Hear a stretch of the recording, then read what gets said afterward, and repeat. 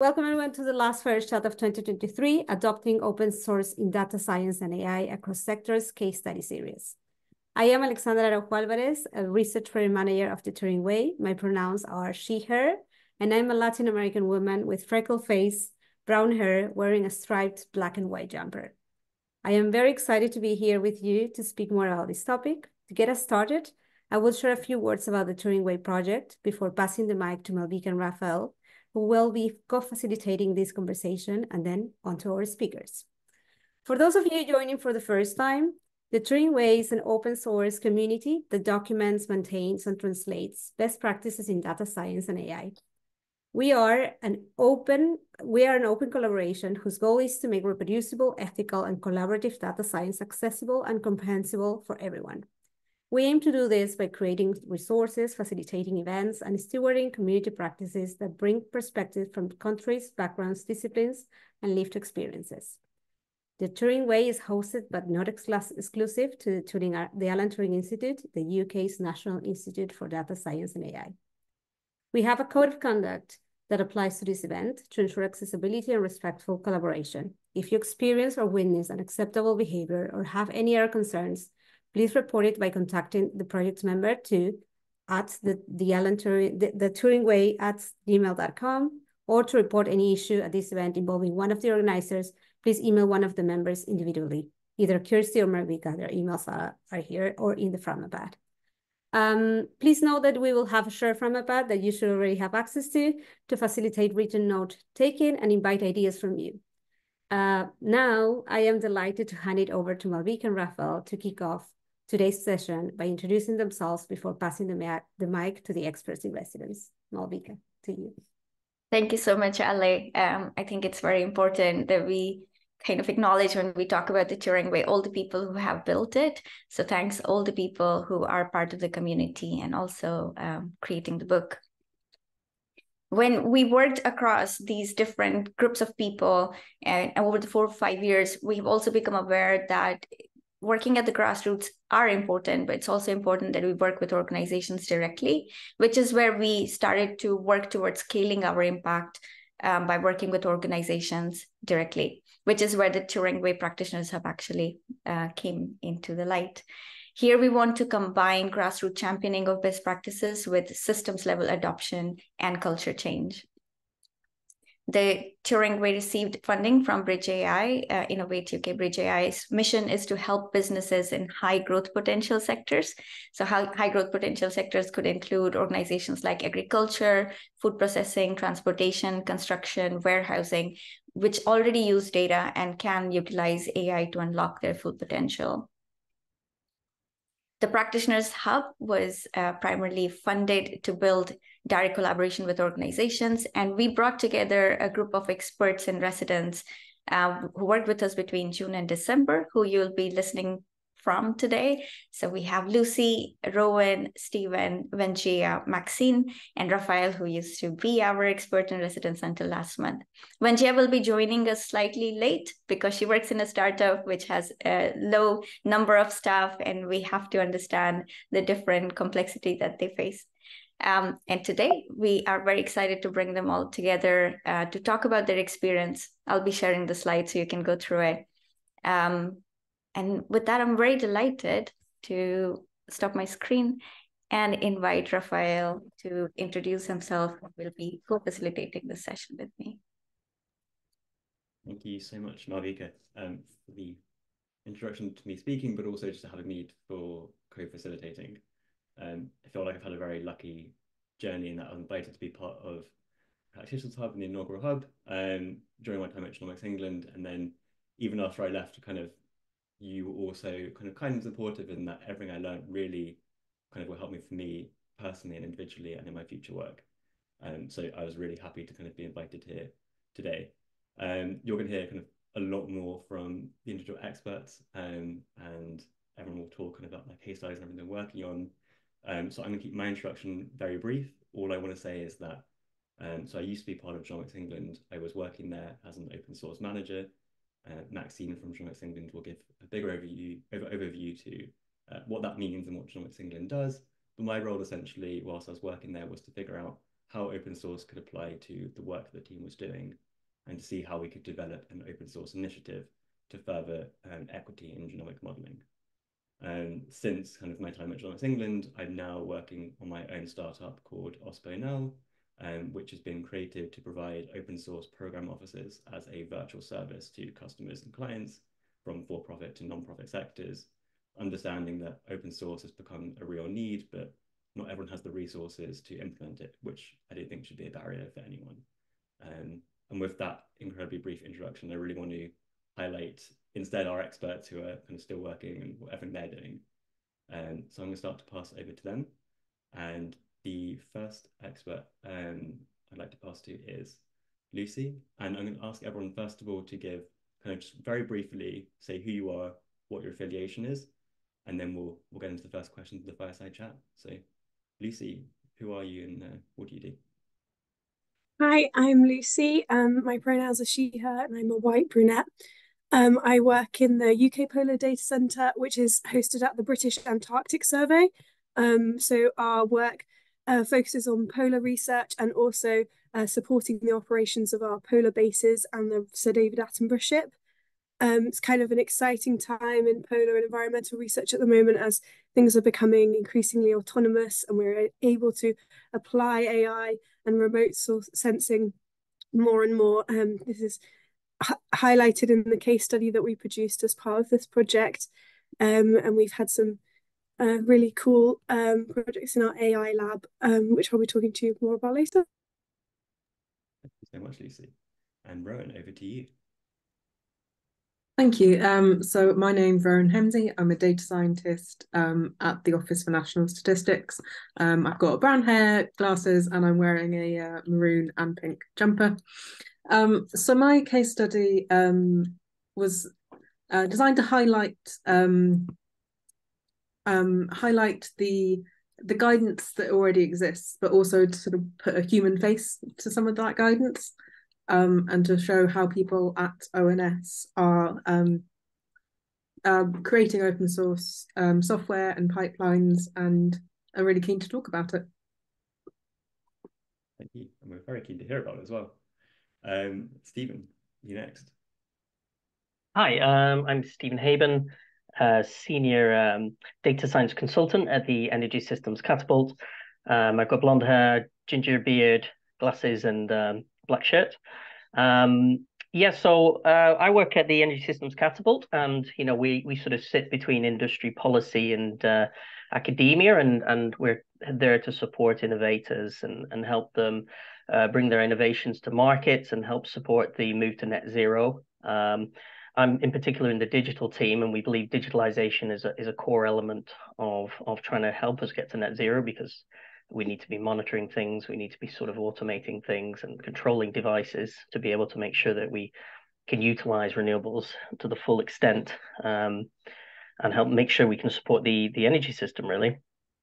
So I'll talk later, I guess, about my platform, but that is what this platform is a collection of metadata on energy projects, and we hope that that's a way we can help support the landscape and understand the needs of the landscape.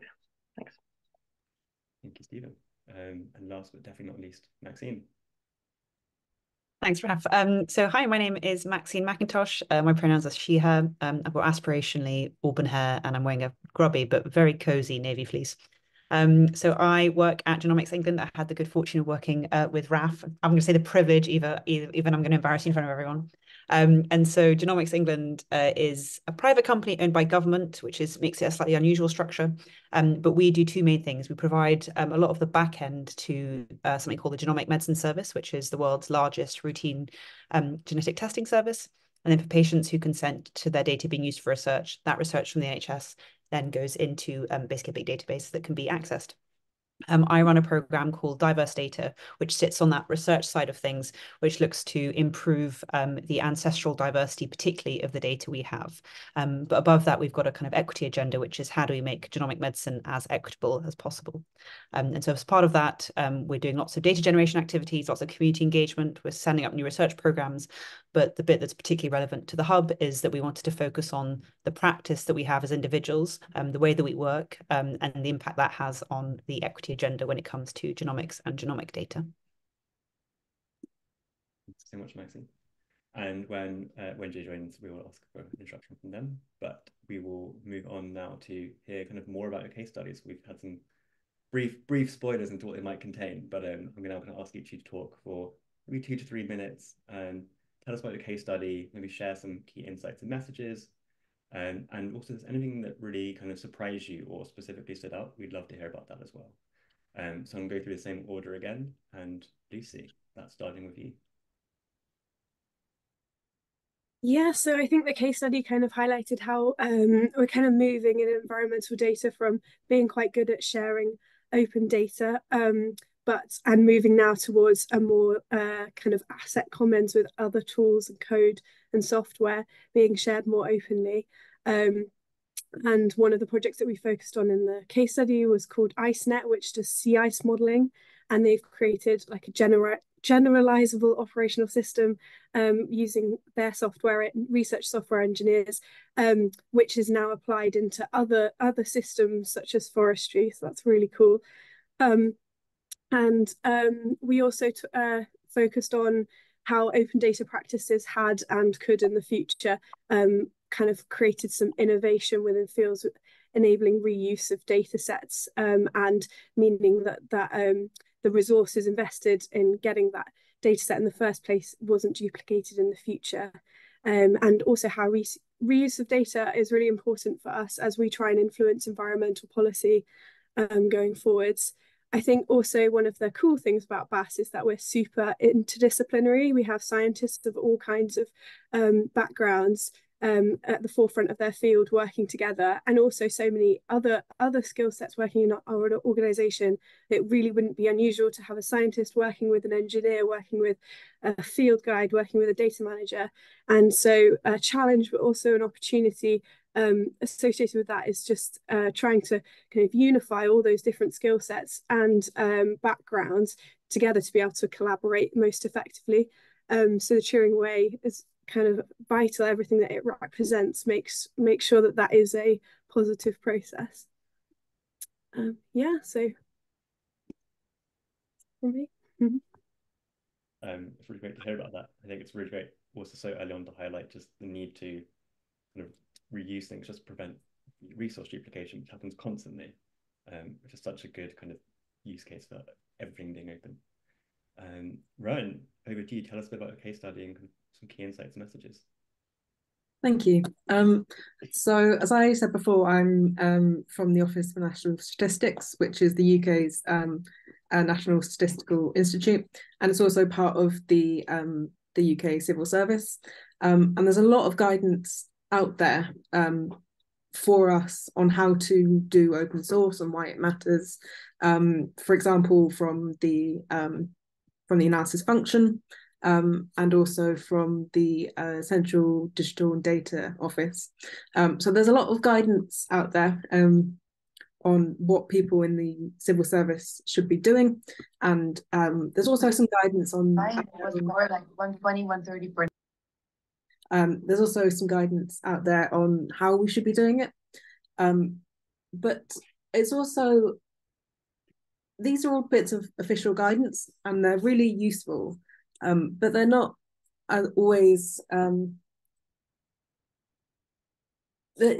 people go to guidance when they know what they want advice on. And so what I wanted to do with this case study is to try and get people who think this might be relevant, this might be interesting, but aren't bought in yet. So won't go out there and looking for guidance, but they might be they're interested. And so this case study, it takes three sort of, we're calling them open sources at ONS. So three people who are doing open source and care about it, and asking them why do they care about it, and also how have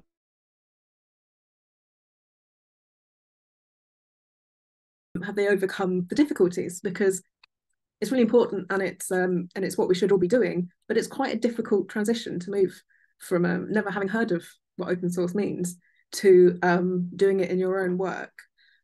So we've asked 3 people at ONS how they've used it in their own work, and what they'd like to share with people who are thinking about getting started. So there's a couple of key things that I think they've shared that I'd like to share now. And one of those is about the fact that in ONS we're wholly publicly funded, and so it's really important as a civil service body that we are transparent and we share what we are doing and how we're doing it. And so I think that's a really important part for ONS in particular. And also, I think another key takeaway is that it's not just a technical problem, that this is about, it's about people, it's about how we can build people's skills, and it's about how we can sort of change culture. And that's not just a, that's just not just a technical problem. It's a people problem, and a people opportunity, I should say, not a people problem. Thank you so much, Rowan.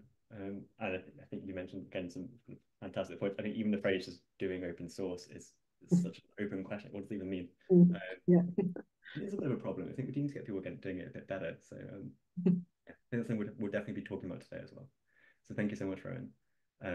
And next, Stephen, kind of same to you. Tell us a bit about your case study, some key insights and messages, or just anything that really kind of stood out to you.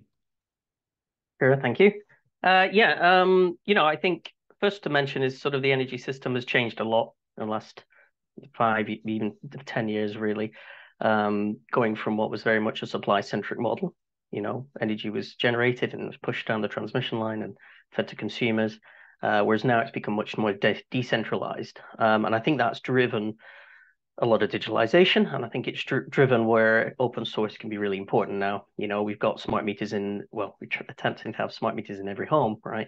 That we understand people's energy usage, and also where there are opportunities. So there's a lot of projects now, and the spirit of openness is kind of spreading a bit more through energy and energy research to try and support those things.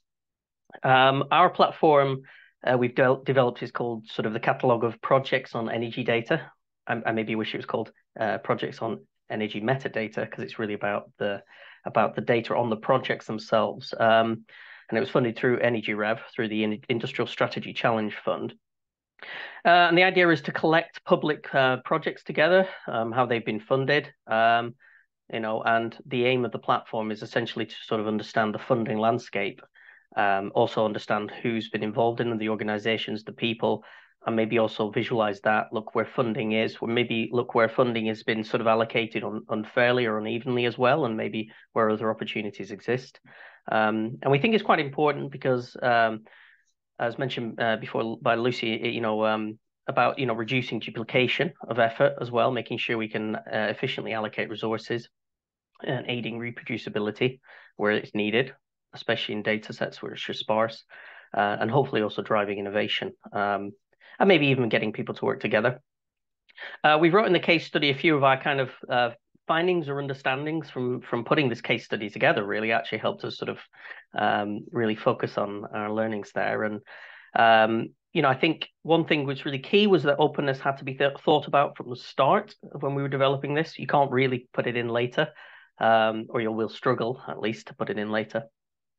It was really key for us that we sort of designed it with a diverse set of end users in mind. What did 95% of the people who may use this actually want to do with it? It's no point in us thinking this is the most important thing. It's got to be clear. It was also important that we built an inclusive, active community. I think it was really key that we had a concerted effort engaging with those who would be using it, but also getting many eyes on it to see where the issues were.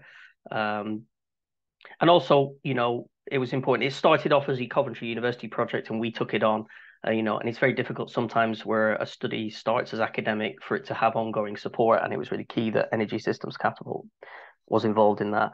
And then, yeah, the last bit really was just about the basics, really, sometimes, which can completely make it difficult to then use it, which is sort of getting things like licensing correct, making sure that those things were built in from as early as we could, and understanding how we could share what data, because then you can design it around that and make sure people feel confident using what you've put out. So yeah, I think that's just a bit of an overview of what we've learned through doing the case study itself.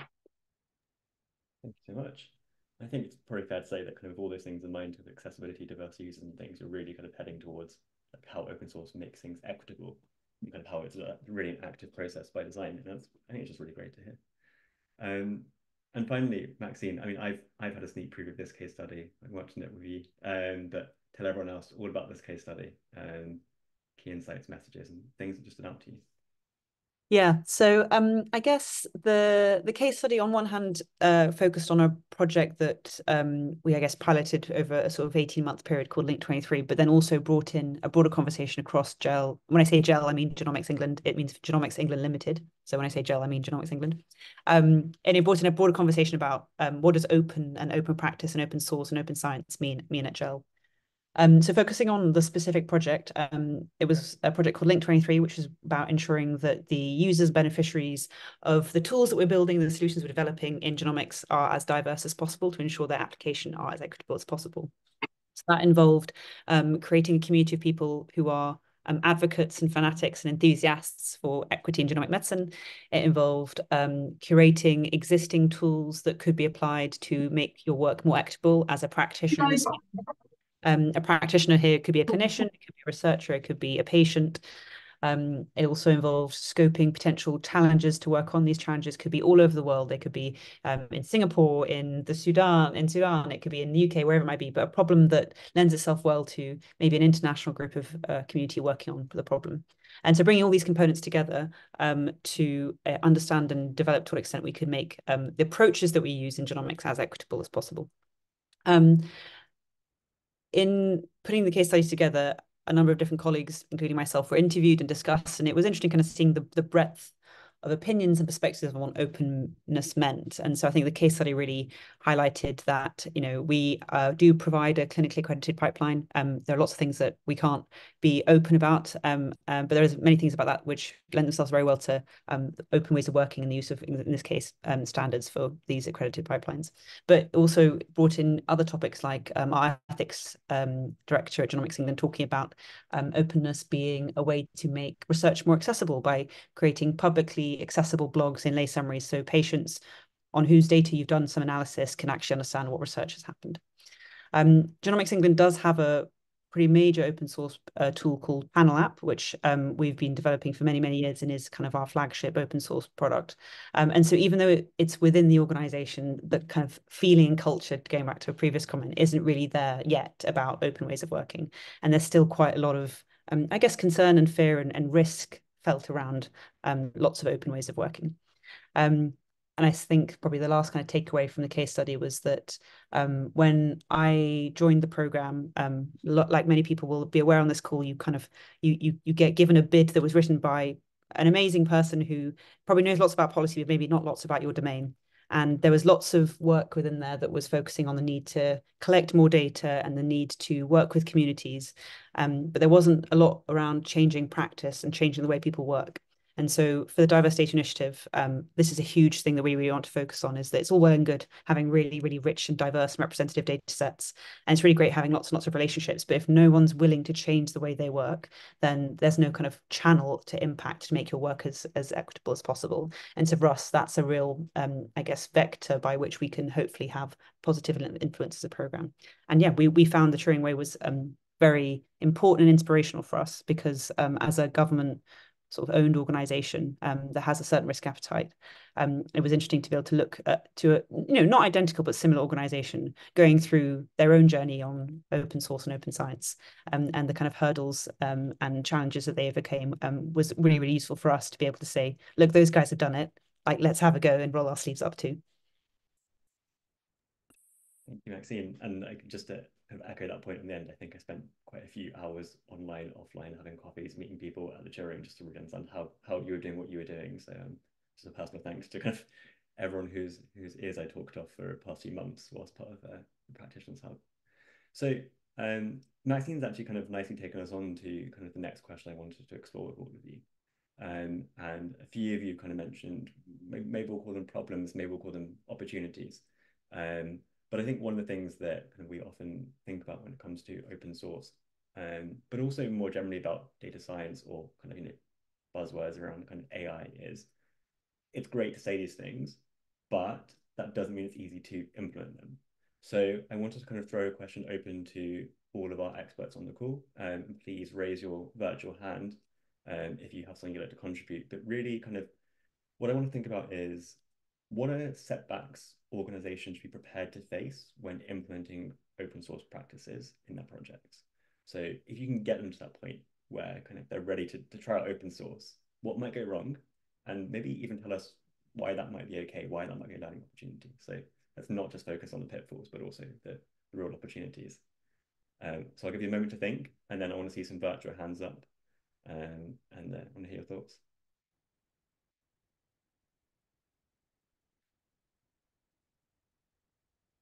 Maxine, straight up, go for it. I'll start because I'm going to dovetail on a point that I started making. So I think for us, it was really a, I guess, almost philosophical clash in a perception of risk. So I think in government, appropriately, these are public funds. There is a very strict and high bar for risk, and I think that's absolutely what well, in theory, that's absolutely what you want your government to behave in that sort of way. But what I do think that creates is an environment of lots and lots of ways to mitigate known risks and to prevent the kind of serendipity or the opportunity that actually opening things allows, which is often new opportunities the other end wouldn't have seen, or new people who weren't involved to come in, or exponential growth in something. All of those things are amazing byproducts of working more openly, but they do open you up to a potentially unknown and or massive risk. And I think that going back to previous, is such a cultural difference, because actually you end up debating the risk of not doing something is potentially bigger than doing something. But that's a very, very difficult thing to articulate when actually the medium by which a lot of these programs and this work operates is through comprehensive risk registers that are managed in quite sort of narrow ways, in my opinion. So I think that's, for me, the big one for government and government adjacent organizations, and maybe a slightly smaller one, and because all the hands have gone up, so I've bought everyone some time to say much more profound points. But I think there is something around that which I didn't realize, because when you're in the bowels of the community, you forget the sort of patter that you have that's a motif of the way that people like you work. And I definitely had a bit of a reminder when I exposed some of the kind of open source community to colleagues, quite how niche and specific the way we communicate is, and actually that for many people, it seemed a little bit like sort of technological anarchists just raiding the internet with the way that we worked and communicated. And I think just realizing what a kind of quite specific community this is, and so for many people, just accessing that way of working and that way of communicating and understanding was kind of interesting, that I didn't quite realize in itself would be such a big barrier to entry. Thank you, Maxine. I think that raises kind of a really good point about how the open source community is seen externally. And I'd like to ask you a quick follow-up. I was muted the whole time. No. You said follow-up question and then you muted yourself. Right. I was going to ask a follow-up question, which you kind of already answered, which was basically, I just wanted to kind of hear about how you would help kind of people in maybe more corporate structures be more exposed to the open source community. But I think kind of you excellently said straight away, you just did that. You just said, here are some examples, and here's how they work, here's how they talk. And I think exposure probably is the right thing to do. Lots of hands up. Stephen, you were next, so over to you. Hi, I'm not sure how insightful, but I'll do my best. I guess we could talk from our experience. I mean, we're a bit lucky in the sense that we have we're sort of part government funded organization who has time to maybe get things right before we launch things. So I think there's that advantage. So it's very difficult to sometimes extrapolate those, and I think it's very difficult to look at sort of monetizing open source, obviously in some cases, and how to do that. and I don't have a huge amount of information on that. But I think for us, I think there was a long lead time in getting something ready in our case. You know, and even though the data we're utilizing in this is open, I think it was surprising for us how tricky that could be to get the data in the right way, and also deal with the other issues, which, you know, the people providing the data aren't necessarily thinking about the use case that we're doing with it. So I think engaging with them is something probably I wish we'd done earlier to understand, to make sure that we got things in the right way, in the right structure. So that's kind of the first thing, was sort of doing more homework, I guess, than we although we did do a lot of homework. I think the other thing is there's a lot of work to keep developing that. Seems to be a bit of a diminishing return when we get to a certain point. There's a lot more work to sort of add further features and things like that. And I think maybe that's something to be prepared for. And then I think getting people to use it, it's not easy to sort of just release it and hope people will use your stuff. I think you've got to really actively engage people, show them what they can do with it, show them the value, and understand, what you're offering. That, and, in some cases, there's a lot of products out there doing similar things. If you're looking at things like energy system modeling, there's a lot of those things. How do you really stand out from that crowd? And to put you a little bit on the spot, and Maxine, I see you, I think you have a response there, but it seemed like it's just a very quick follow-up to that, which is, do you have any examples of how you did manage to get people to use that software that was developed? It was really going door to door in some ways, for us. I think because also you realize even if you create something with value, people get used to dealing without it as well, so therefore it's not even necessarily on your radar that you could find a product. If you're used to doing some things in a certain way, you don't always look for the value you can get, so I think that's one thing, is just you've got to really just demonstrate it. And it is, in some ways, I think we are, we're still getting there as well, but maybe it's about getting to a certain critical mass as well. Before I pass on to Rowan for the next topic, Maxine, I think you had a response. Yeah, just a quick add on to something that Stephen said, which is around a different approach that we took, that who knows which was the right one, but about carefully building something and developing it and then releasing it.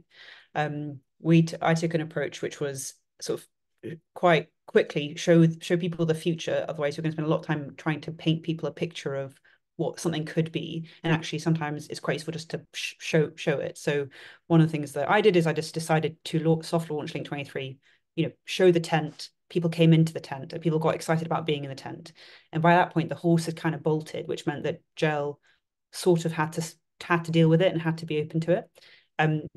It's not clear whether that was one of the reasons why the project was kind of stopped, but I actually think that without having forced people to see what the potential was, I'd probably still be making the case for why this isn't even potentially a good idea. So it's kind of interesting to say whether you want to just, launch lightly and see what happens, or build the case carefully, and which is the better outcome. I don't know which the answer is, but we took a different strategy. We will be a bit later asking a question about kind of metrics and evaluation, so I think we can return to this topic quite soon, actually. But Rowan, over to you. Thank you. So I wanted to come in with I think I'm in a similar sort of situation to Maxine at the Office of National Statistics, in that we have a lot of sort of quite sensitive data, and as Maxine was saying as well, rightly so, there's a lot of sort of the biggest priority for our organisation is that data is safe, and that we're protecting sort of the public. And in that, people think that in order to keep the data safe, they have to keep everything else sort of hidden. And I think that's one of the things that came out from all of the interviewees in our case study, in that that's actually not the case, that there's a lot you can share whilst protecting the data privacy. And actually, the idea of sort of security by obscurity is a bit there's a lot of debate around it, and it's not necessarily the best way to go. But in order to open source safely, when you have such sensitive data, you really need to have people with the skills. And I think that would be something that I would want to say to people who are starting this, is think about the skills. That was to pull up a quote from the case study. If I could wave my magic wand, I'd give analysts the ability to use the open source tools. But we don't have that magic wand, unfortunately. So I think that would be something I would say to people. Thank you. I would love to catch up in X years' time once you have complete freedom to use all open source tools and see how the ONS is transformed. Lucy, you had a hand up, but it's gone back down. I'll give you the opportunity if you want to say anything. Yeah, sorry. I was just going to say I really appreciate what Maxine was saying about showing people the future to demonstrate value. So I think the biggest challenge that we face as an organization is probably a cultural one. And a lot of that comes down to where credit is placed. Is that I think people are scared that if they make their tool open, that they've lost the opportunity to use it. And because the way that we currently measure research is driven by publications, they are potentially damaging their own career or their own organization's opportunities by giving away that tool. And so changing that mindset is the hardest thing. And I think that the way that we do that is by valuing a greater range of tools rather than just publications, and a greater range of people, which is what the Turing Way has demonstrated to me the most. That's definitely been one of my biggest takeaways. So going forward, that's what I'm going to try and bring back to BAS for sure. Thank you, Lucy. That's really great to hear. And on that topic, I think segues very nicely. And Malvika, I'm going to hand over to you. Thank you. I have to tell a little bit of background for the folks that the experts in here were recommended from their organizations, and they're already recognized within their organization as advocates for open science, and they've been providing mentoring, training, advocating for open science. So Practitioners Hub was mainly a space to bring them all together and get them to, relate on similar challenges that they have and how they can build the sustainable practices in their organization. One of the biggest elephant is very much what Lucy was saying, is that a lot of the work that people do are either not recognized or maybe not visible externally, and definitely do not fit the traditional metric system when we are assessing success for a project or product or an organization. And we've had conversations around metrics and measurement. And this is the question as a nod to that. How do you all measure and communicate the impact of your open science work? And how can we use the Turing Way and the Practitioners Hub to build a shared understanding for communicating in a similar way across different sectors? And I'll start with Rowan this time. Thanks for putting me on the spot there. So I think this is a really difficult question, and I don't think we have the answer at the moment. But we have started to do some work to try and get part of the way there. And I say we because a lot of this work's been done by colleagues and former colleagues of mine. So please don't assign it all to me. A lot of work at ONS is done to try and work out, for example, like time savings or cost savings when we're talking about transformation work. And there's a lot of important sort of data there, and that's really helpful. And it is really important that we're providing sort of value for money for the taxpayer. But that's really hard to capture sort of savings like that when we're talking about open sourcing. But there are a couple of things that we do that can help us try and evaluate this sort of work. So one thing that we've done to try and get some numbers is we have an annual coding and analysis and research survey.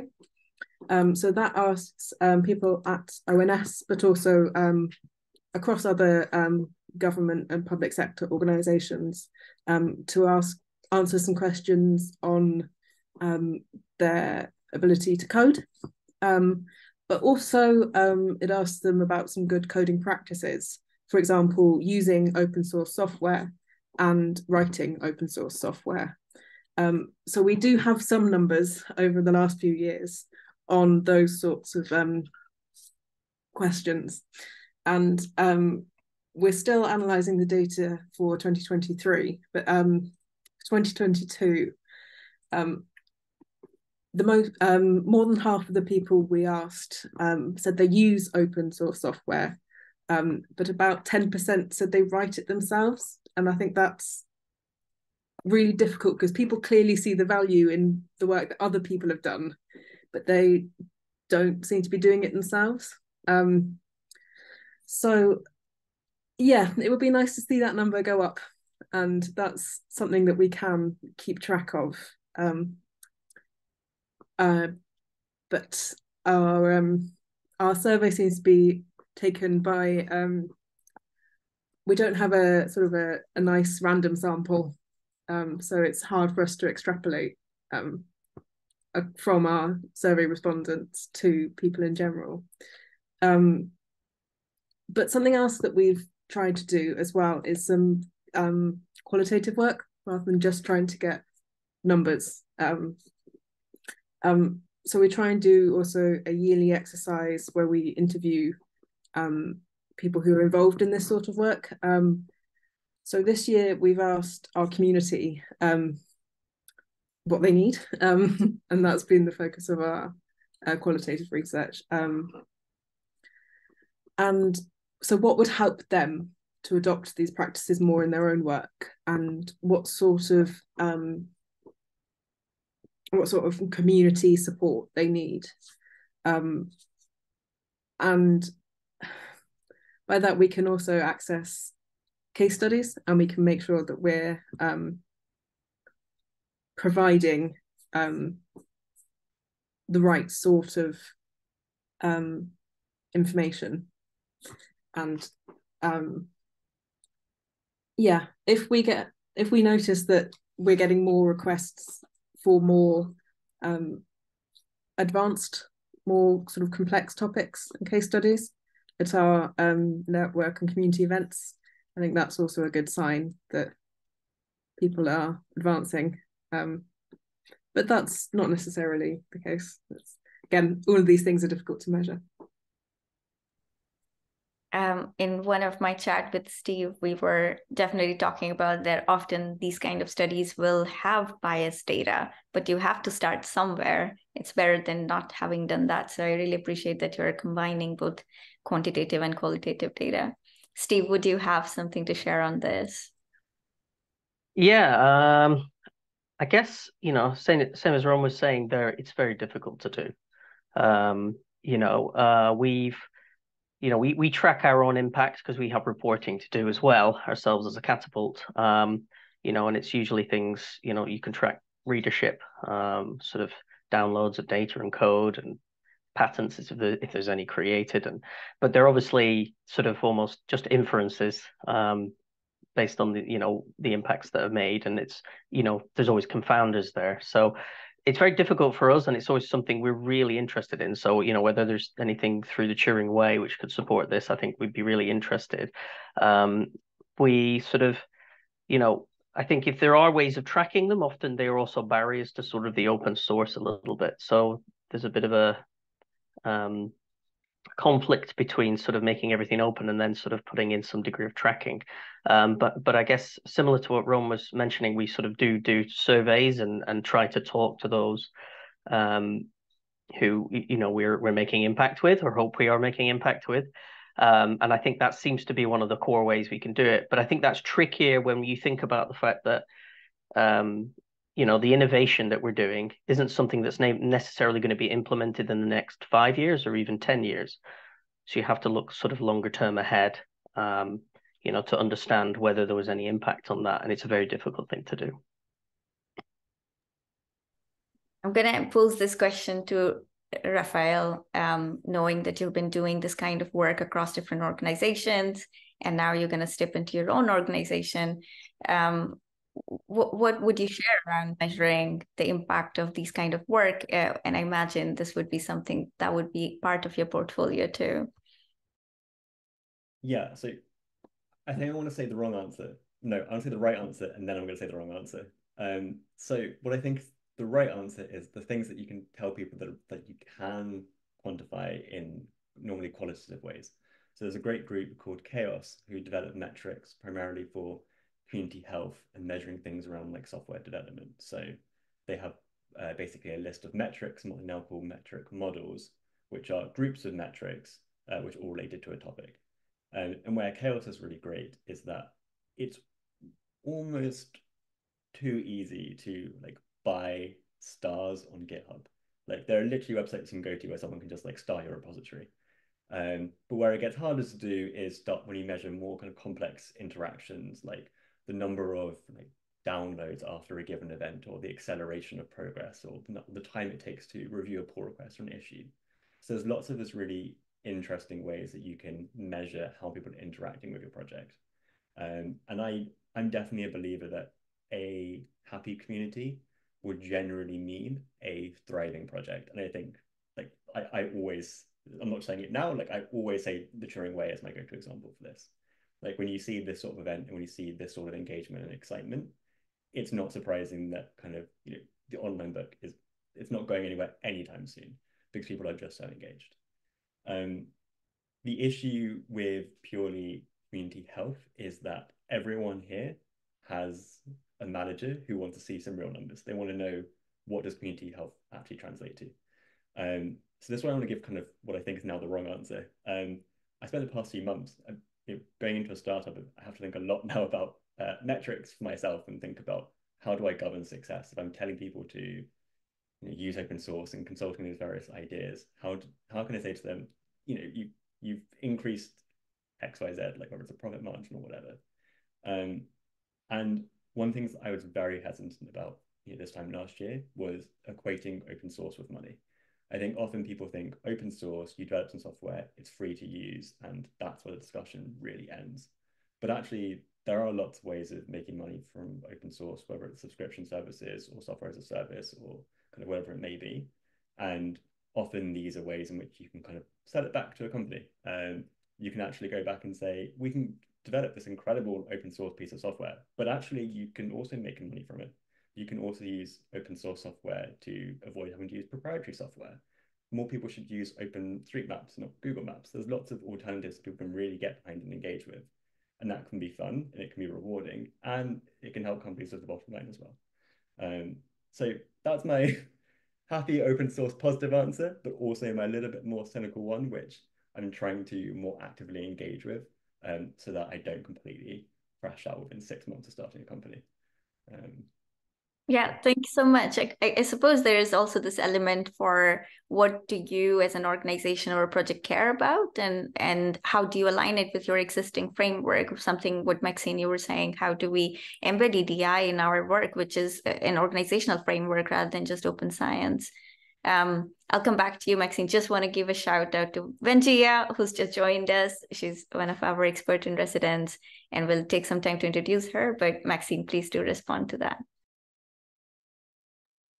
Yes, this dovetails on a conversation that I had Malvika, which is around also making some of this work more visible, because then everyone thinks it's something that can be tracked. So GERL does an inordinate amount of planning across the organization. We're a matrix organization, so it's like whack-a-mole on getting all the pods to work together. But we use OKRs, objectives and key results, which many of you might be familiar with. And a lot of it is surfacing invisible work, or work that is required to make things more open in those sorts of planning environments, because then it sort of gets elevated in people's awareness, which then means that when you start measuring it, or at least making the work more visible, that it can be captured, it's seen as a reasonable and chunky piece of work.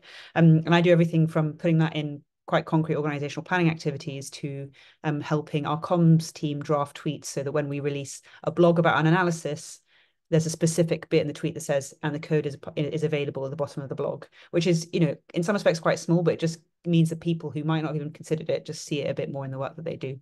But yeah, also just adding, it's the qualitative and quantitative. One of the good things about open source is the numbers can get pretty big pretty quickly in terms of activity. And so that's a really important thing to capture, because activity is quite impressive as well. But when combined with deep case studies that capture a real culture and color and texture to all of the impact and the outcomes, those things in my experience have worked most effectively hand in hand. Thank you so much. Wenjia, I want to give you a couple of minutes to introduce yourself. We're in the middle of our discussion, and we still have a couple of more questions to go where you would be responding, but we would love to hear a little bit about who you are, and maybe if you could share one highlight from the case studies that we have built.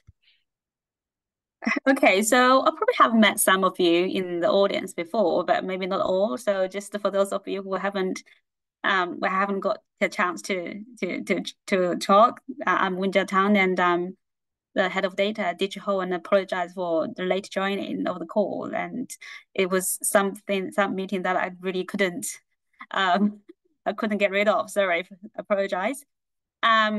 So I've been engaging with Malvika and the other four residents here over the past almost half a year, and it was a very pleasant experience to actually get to know each other and understand people's remit. And I'm working in a company that is really late adoption of the AI technologies, and there are a lot of really inspiring conversations that we had over the past few months to actually let me realize that actually I'm not alone.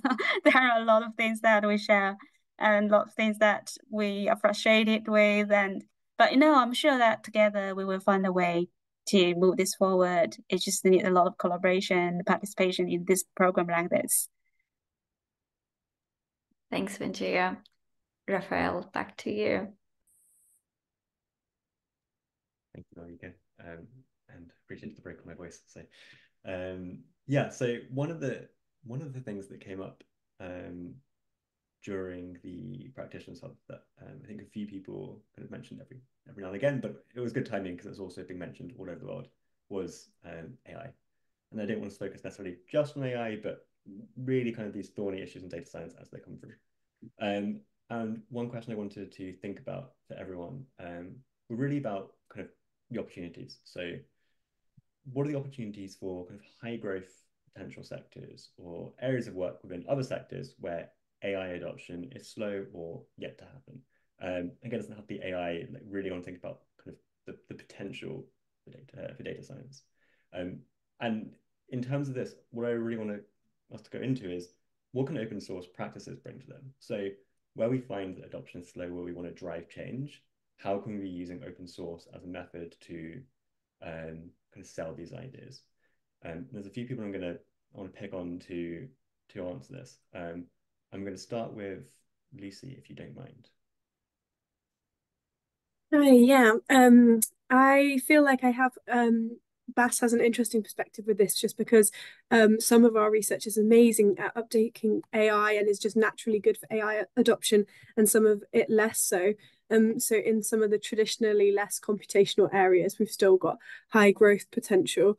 And I think possibly one of the barriers for this is just that individual researchers feel like they're lacking the skills in order to implement it. And I think the natural way we might recommend adopting AI in that case is to contract someone to help them, or to collaborate with someone. But I think actually possibly the more successful way or the more sustainable way to go about it in conjunction with that is to invest more in early career data practitioners or researchers, because they can combine a kind of natural further skills, kind of technical skill set with the discipline knowledge that they already have. And that's something that I've learned specifically from our Wildlife from Space project, which we have at BAS, where they invested in postdocs and PhD students who were both wildlife biologists and computer scientists, and they kind of brought their expertise and taught their seniors, which was really, really cool. And so I think that's a way that some of our areas for growth in AI could really expand in the future. I think we've done really well at adopting AI to replace some manual work in like image classification already, but there's still quite a lot of manual work associated with lab work and field work that we could invest more in. So yeah. Thanks, Lucy. I think one of the areas that you mentioned is really cool about upskilling. You invest in students to teach senior people, which is fantastic. But I've definitely seen that backfire, especially people who come from like maybe more academic space. So I'd be really curious to know kind of what worked, like how was that, how did you respond to that, and yeah, how did you pull it off? I think I guess it's like the institutional buy-in, and everybody's so excited about that project that they had the resources behind them, and that's what worked for them. But they obviously didn't do it alone. They also collaborated with some computer scientists from other organizations, which really helped propel it forwards. But I just think that the project would have ended or wouldn't have been so successful if they hadn't had that approach. Great, thanks so much. Wenjia, if I can go to you next. Same question to you. Well, I would say that it really depends on the context of the work that we provide to people. So, for example, in our company, a lot of the work are manual, and if you are just looking at improve the efficiency by whatever means, probably sometimes it's not that interesting to data scientists because a lot of the work is so basic that even macro in Excel could actually enhance the operational efficiency massively. But really depending on how you contextualize that work. So for example, one particular work that I'm very keen to do at this moment is to really use the generative AI to help enhance the data quality.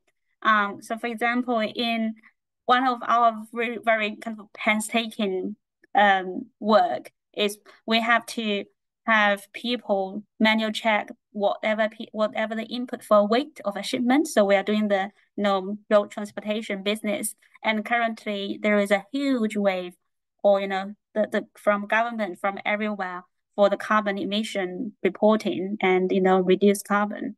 So one of the critical elements for that is how heavy is the vehicle, or how heavy is the shipment.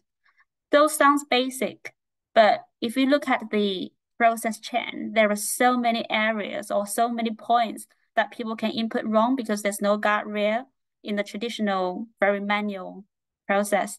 So one of my, kind of the reason that we're engaging here is, I'm just wondering whether any of my team can actually look into this generative AI to say, okay, if there's a weight information being input, there's a kind of notification comes up to say, well, you have to input this, but typically with a vehicle this type from this customer on this route, it weighs here. So that is in line with the knowledge of what kind of good it was, what kind of vehicle type it was, and what kind of, what industry the customer is playing in.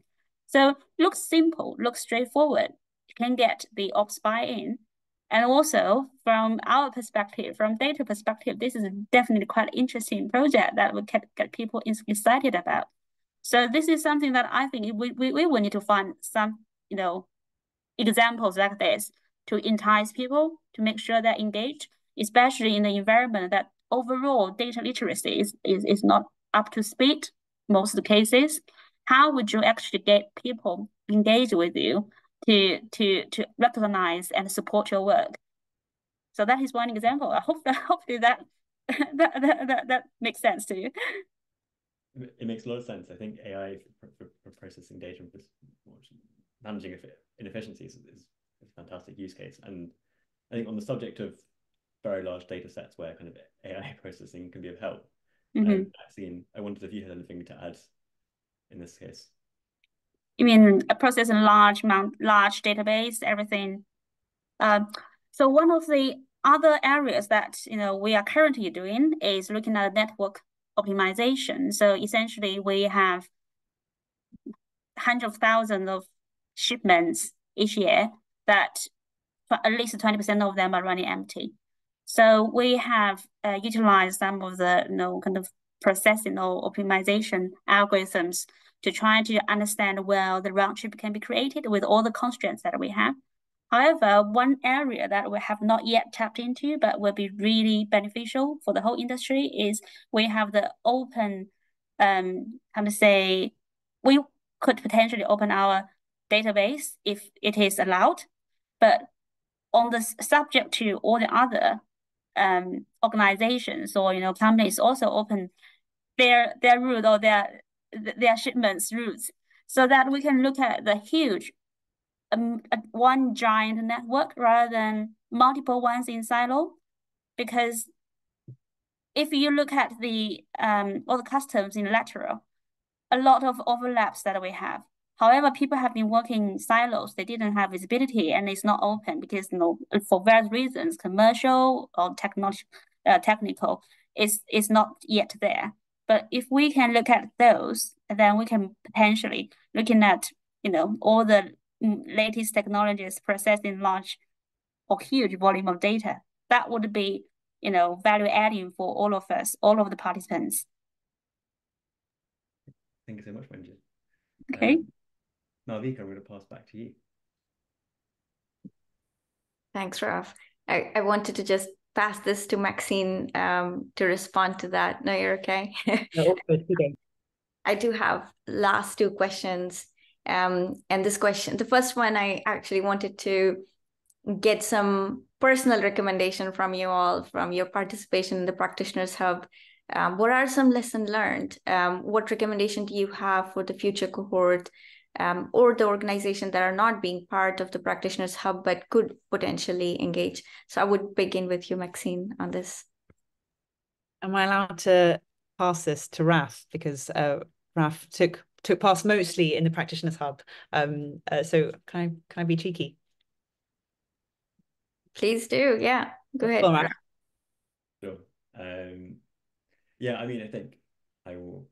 I think kind of what I became aware of kind of during the Practitioners Hub was that it was something which I think I started off my first kind of few days there. I literally just joined something, and so my early thoughts were like, how do I figure out what is going on in the new company I've joined while simultaneously extracting something from the Practitioners Hub? And I think that actually was really useful because it meant, first of all, I could figure out things internally, but also it meant that I could really draw on the individual elements of the Practitioners Hub. And I think that is what enabled me to do the work I was doing at Genomics England. So kind of the journey I had really kind of took me from understanding that, and I remember we had this great kind of workshop in person at the Turing one day that actually really helped with this, but it really kind of made me think about what does it mean to be an expert and kind of be comfortable with that word, and how kind of, once you can incorporate that maybe identity or what to say, word into your day-to-day job, you can then you can do better kind of within your organization. You can take the skills you've learned and you can apply them. Whereas I think I'd started my journey thinking about it from the other way around, which was, how can I help my organization? What can I take from this for them? Not what can I take in it for me? So I think my recommendation is really kind of emphasizing that individual, really starting from that point, which is, what do you need to learn? What do you need to get out of it? And then moving to, how do you take this forward? How do you take this into your own organization? And really having that as a focus. Thank you, Raph. Lucy, would you like to respond to that? Yeah, I completely agree with that. What Raphael said. I think at the start, I've talked to Malvika about this before, had huge imposter syndrome. So my recommendation to anyone doing the Practitioners Hub in general is to just embrace the parts of your own perspective that are different from everyone else's. And that's useful for everyone. And also, that you may come from a niche and therefore think that certain things aren't relevant for you within the Practitioners Hub or the Turing Way or Turing Institute, but just be open-minded and ask loads of questions, because you'll be surprised what is relevant. So Wenjia was the only one representing the Bridge AI network, or per se, startup. So I'm also very interested hearing from you, Wenjia, if we engage with more startups going forward, what recommendation would you have for us engaging with them?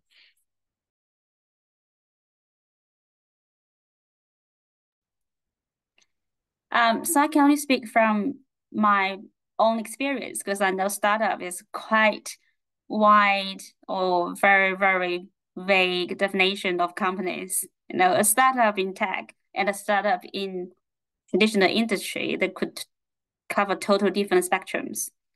So I can only speak from my spectrum, which is the traditional industry startup. I think the reason that we have this startup is because people realize that the incumbent currently in the traditional industry, if they are not disrupted, some people will disrupt them. So that's why we have this kind of, you know, startup experimental try from the company to say, okay, if we introduce those new ideas, introduce the digitization, and, you know, introduce the data insights, can we do any better? So in this kind of how to say startup, I think the most important thing is to understand where they are, you know, kind of understand where the company is in their vision, in their journey. So right now, for example, what we are is really, really early stage. So we are trying to, you know, digitize something that in another industry probably have been happening for almost a decade. And also from the people side, people have quite polarized view of AI because of not knowing AI enough. So it's like when you first encounter a new thing, you probably wouldn't have that sophisticated understanding of a new concept of a, you know, new item. So people either think it's fantasy or think it's going to take that job.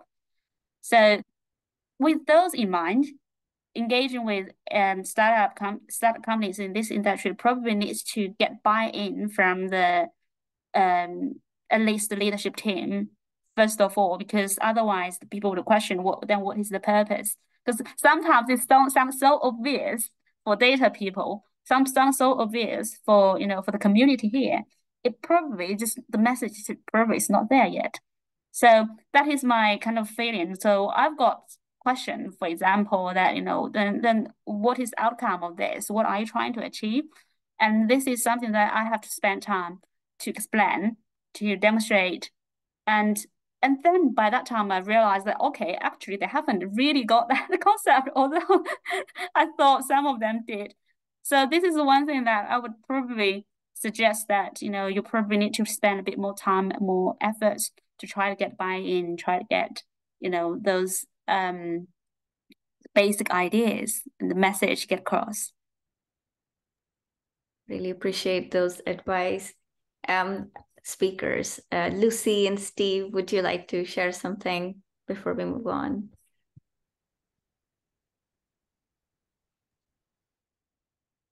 Yeah, I guess, you know, for us, it's, you know, I really enjoyed, you know, this, just to say a bit more about the Practitioners Hub, which I think for us has really been, it's really nice to look at yourself and benchmark yourself. You very get few opportunities to really do this as well, to sort of see what you're, you know, you're doing the right things, and gives you confidence to move forward with these. So I think one thing this has been really helpful for us actually has been, you know, to make sure that we're doing the right things. You know, you can't always know you're doing them, but also to make sure that, you know, we're finding new tools that we didn't maybe think about, you know, and some of them, you know, maybe are obvious tools, but actually those things are maybe the hardest to get right as well.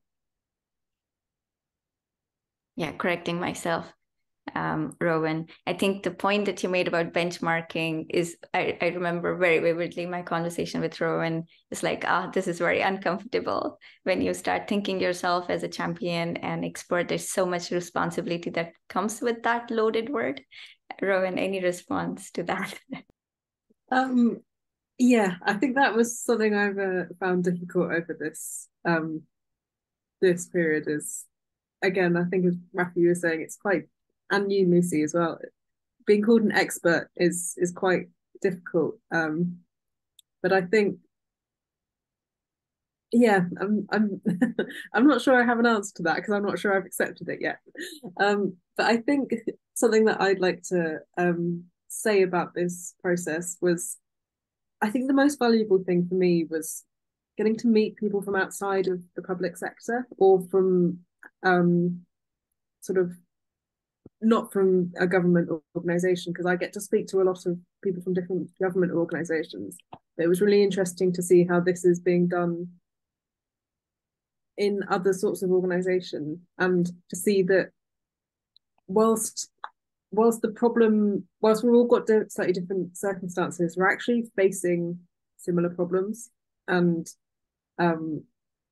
it's nice to see that you're not alone in facing those problems, and hopefully we can continue to try and communicate across sectors to how we're going to address them. Right, I'm going to start wrapping up and skip one of the questions to save some time for unrecorded part where our listeners can actually come online, can come on camera and talk to you all. So I would like for all of you to give us a closing statement, anything that you would like us to leave in general from the Practitioners Hub, but also from your own work as open science practitioners for many, many years.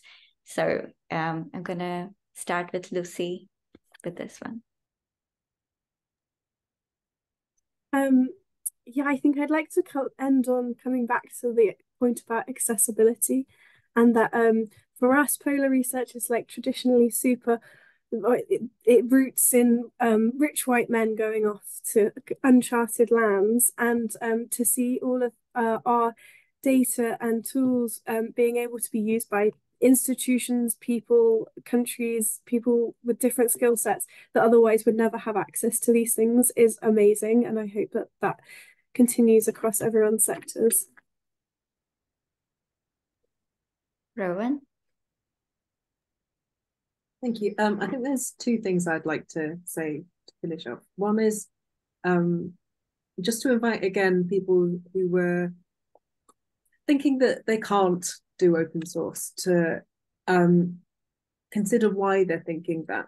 And the other thing I'd like to say is actually about what open source actually means, because I think I came into this program thinking that the main aim was to get your code out there and to get your methods out there. And I think something that is really sort of struck to me is more about community. And I think that's something that we're not as good at focusing on as data scientists, is how can we communicate better with the people that want to use our work, and how can we bring them into the process? So that's what I'd like to focus on next, is how can we get better at talking to our users and our community.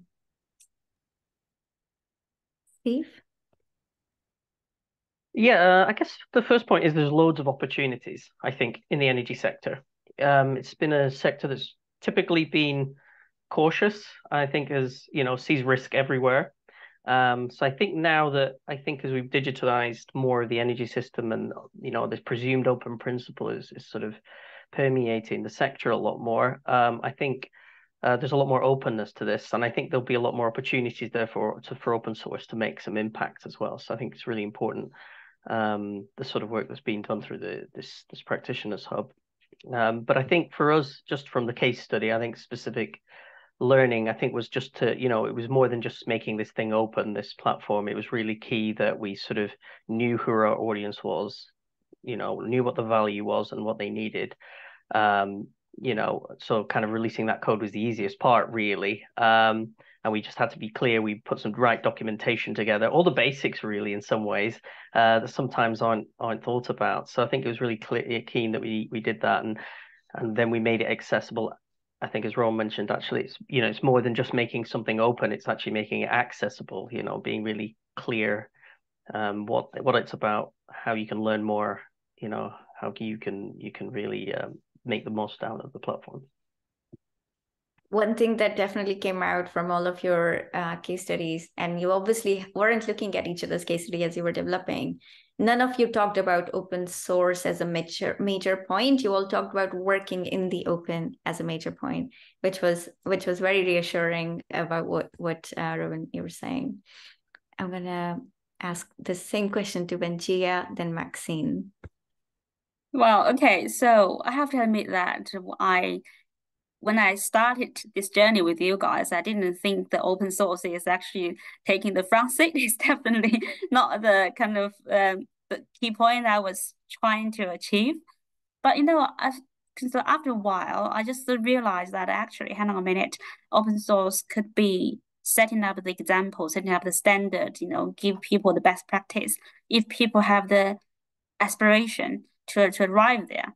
So thinking about my company, so we are trying to educate people about data. We're trying to educate people about how AI, would influence their work. The open source part, we probably can take this chance to demonstrate good examples, demonstrate what has been standardized, and so that people understand a bit more. And that would really help with that training process and, demystifying what open source and AI is. Because there are really a lot of the good material that we can leverage and use. And also from the company-wise, we are hungry for new innovations. Those ones would be, you don't know when would be a really good opportunity or good chance for us to actually start to engage with some part of it. So we are still kind of inspectioning, but it's more around how to get the education up to speed with the help from the open source. Thank you, Wenjia. Maxine. I've got kind of two that are not necessarily most important, but they're the top of mind. So one is that in order to get this work off the ground, especially in a sort of a naive organization or at least naive environment, is you need more than just a sponsor or senior person to advocate. It's not kind of good enough to passively support. You really need someone to break down all the hurdles in order to get these things over the line. And that is because all the structures around us are pushing us to behave in a certain way. And a lot of open science and open source and open ways of working is going against some of the grain. So having a senior sponsor who's really advocating for it and bashing down those hurdles, I think is instrumental.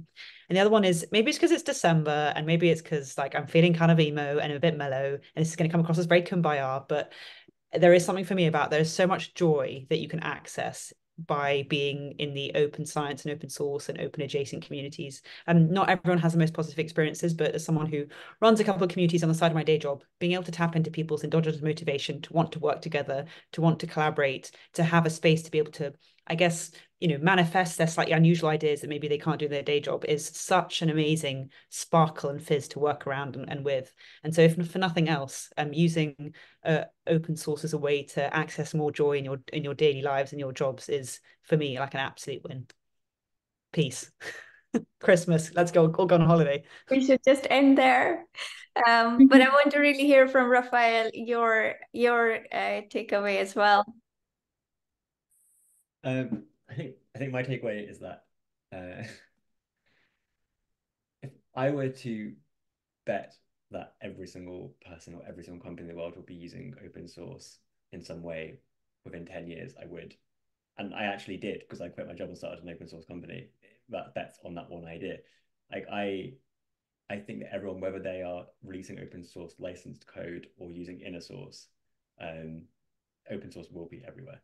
And I think that initiatives like this that bring people together to talk about these issues, to work together, to get through these things and to discuss these things are just so important, because like these are where kind of the big steps will happen. And kind of just, I've learned so much from everyone over the past few months, like hearing what you're doing, hearing things you're tackling with, like knowing I haven't been alone in some of the things I've tackled has been incredible. So I think for me, it's a desperate plea that the Turing kind of keeps doing this, and that kind of the things that you learn in the case studies just keep getting shared, because these will kind of be increasingly more and more and more important. So I just want to thank you all for being part of this. I think one of my biggest hope from this place was exactly to make sure that all the lone champions can connect with each other and not be lonely anymore, because sometimes advocacy work can be very lonely, very emotional. And I'm really glad now. I want to invite Maxine to peace again and tell us that, open science can bring joy and bring people together. What to expect in 2024, I would share the slide deck, and I won't repeat that, but I really want to encourage you to go please check out the case studies. These are really wonderful stories that you can relate to, you can bring back in your organization to advocate for the work that you all are doing. Thank you all for joining us today. I'm going to stop recording and invite you all who are still here to come on camera and talk to our speakers. Thanks again, all the speakers. Thanks, Ale, for all the work you've done and all the folks who've joined us.